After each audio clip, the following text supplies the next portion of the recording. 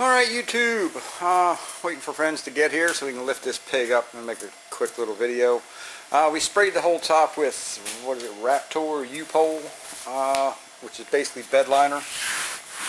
It's like bed liner, polyurethane.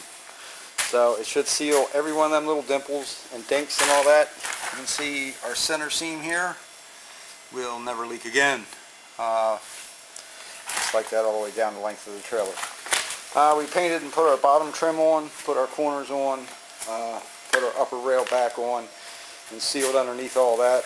All we need to do now is just go around it and caulk it all the way through, put the AC unit back on, and of course get it on top of the camper. That's the key thing. So we're waiting on some people to get here so I can get 4 guys and lift this up. I just wanted to do, right now you can see everything a lot better than you're going to be able to when it's 8 or 10 feet in the air. We did find the little seal that goes under here for the camper.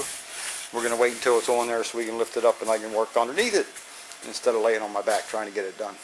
Alright, so here we are. When we get it on there and get the canvas back up, that should be our next and probably last video.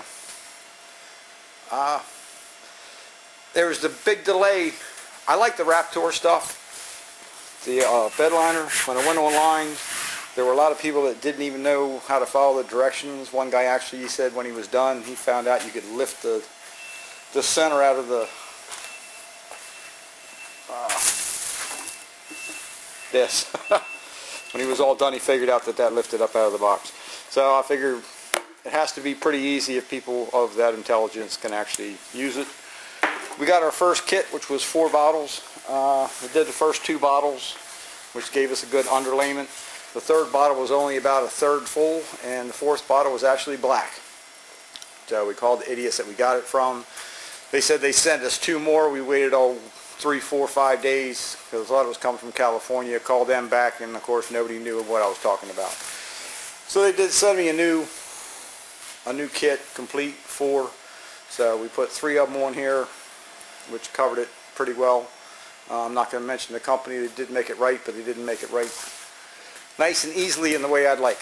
So that's it for now. Next time you see it, it'll be up in the air and hopefully camping.